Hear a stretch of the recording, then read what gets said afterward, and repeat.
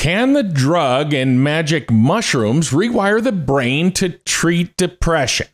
That is a question that's answered possibly in a report at StudyFinds. Be sure to like and subscribe below. Scientists finally know how magic mushrooms, a psychedelic drug, rewires the brain to treat depression.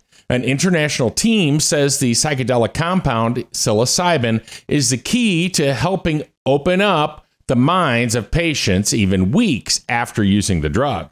Using fMRI scans on the patients in the randomized control trial, researchers at the Imperial College of London found that the people taking the compound saw an increase in communication between brain regions that are usually isolated in depressed brains, along with purple elephants and unicorns. Okay, I threw that last part in. Now, this is a serious study, I promise you that, but I can't resist the comments. Scientists examined the brain scans of nearly 60 people in treatment for depression.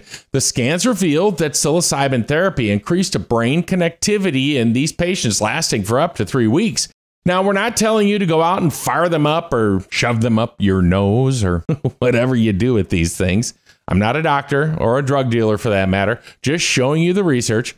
By quote unquote opening up the brain, patients reported improvements in their depressive symptoms.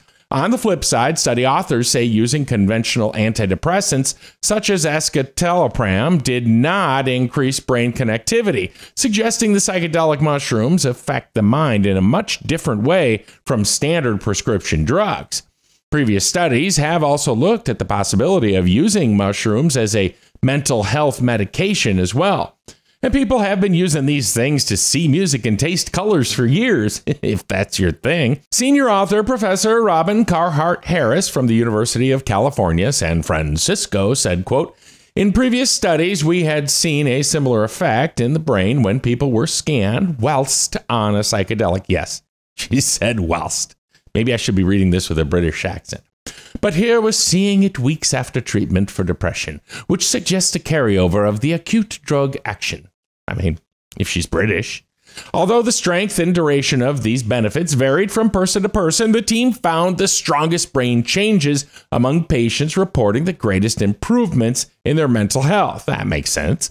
Scientists note that trials examining psilocybin's impact on depression take place under controlled clinical conditions and use regulated doses of the so-called magic mushrooms, not in a 1968 VW van down by the river.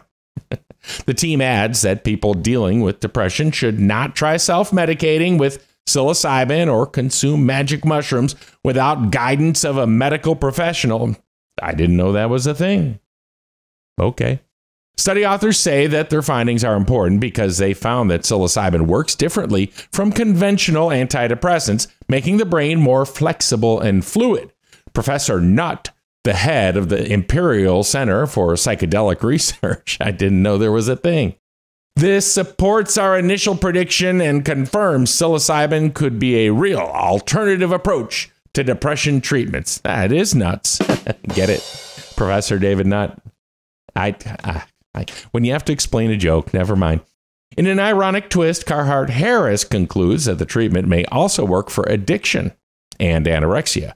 Research is ongoing. We have a lot more info on this and other studies. Just click the link in the description below and head over to StudyFinds.com.